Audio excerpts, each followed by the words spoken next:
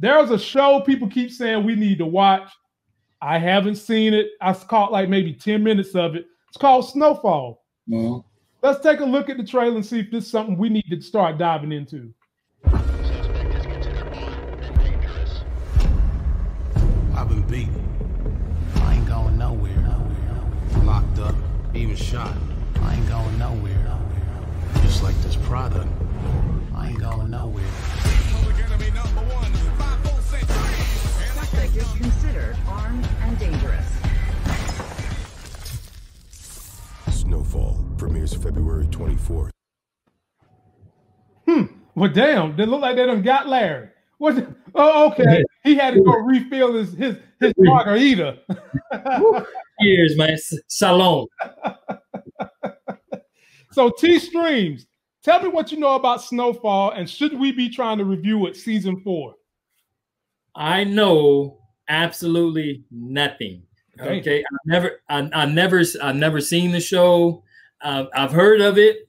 I've seen the previews, but I've never watched it. Okay, to be perfectly honest, man, outside of Power Man, I don't even know if I even touch my TV.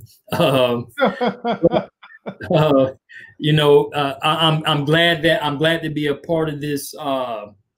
This panel here. You guys are opening me up to some new things on the tube, and I guess while we're dealing with the shutdown and trying to be at home a little bit more, I guess it's a good option. It looks like all the previews that I've seen, it always looked like it's probably a pretty decent show. Look like it's you can correct me if I'm wrong.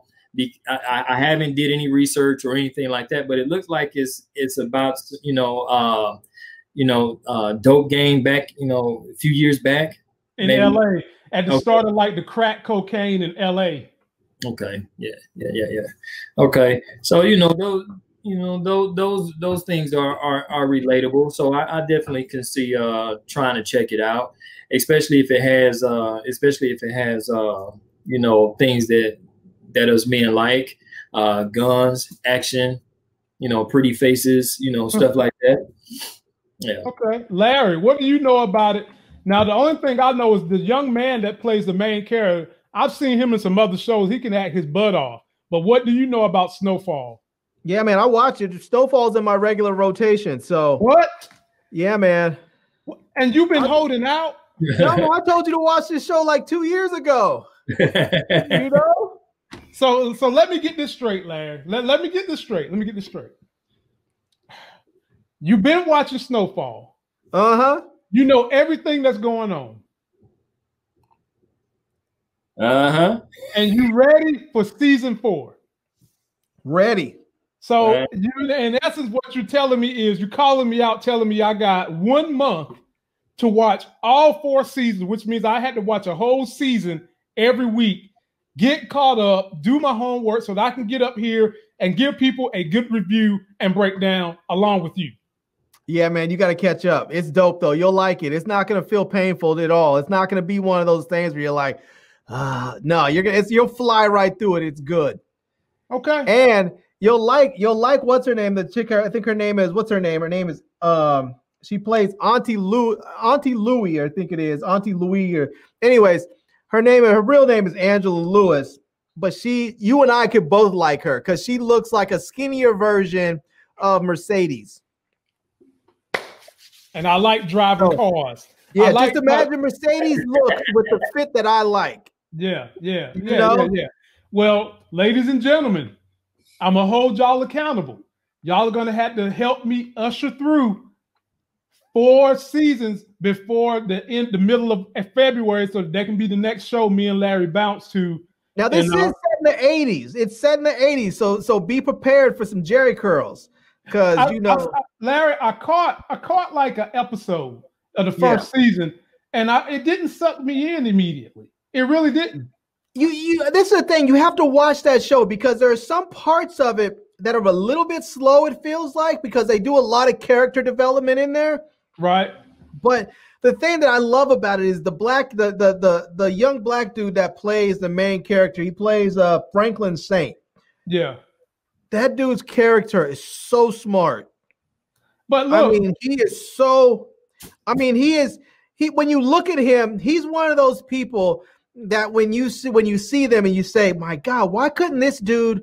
Why couldn't somebody pluck him up out of this madness and put him in charge of a hedge fund or something? Because this dude is a genius. I mean, he's so smart. He's so business savvy. And it's based off. So supposedly it's sort of loosely based off the life of Freeway Ricky Ross.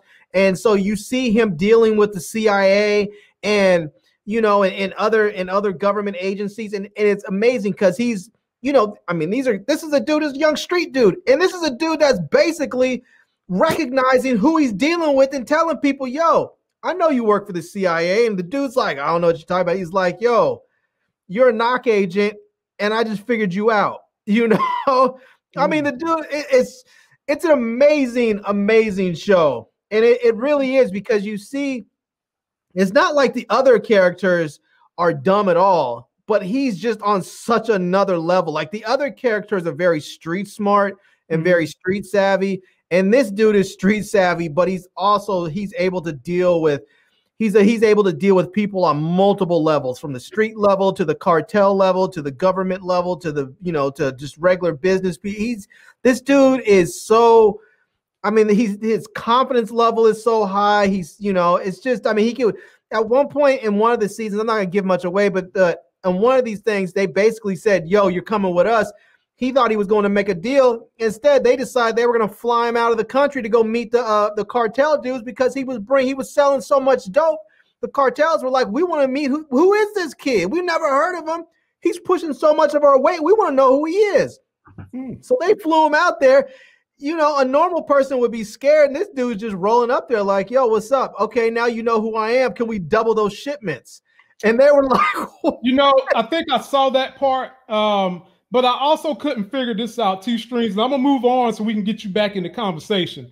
In the first season, when I was watching, you had somebody working with the FBI who had somebody fly him somewhere, and then I think the pilot kicked the bucket or got sick, and this FBI agent was in the desert, had to fend for himself. What the hell was all that about, Larry?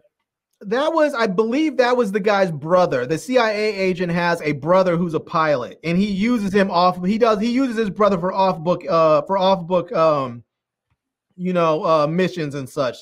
And so his brother has a drug problem. So he's always messing up. Ladies and gentlemen, I'm gonna give it a shot. I'm gonna try it. Hopefully T Strings will follow.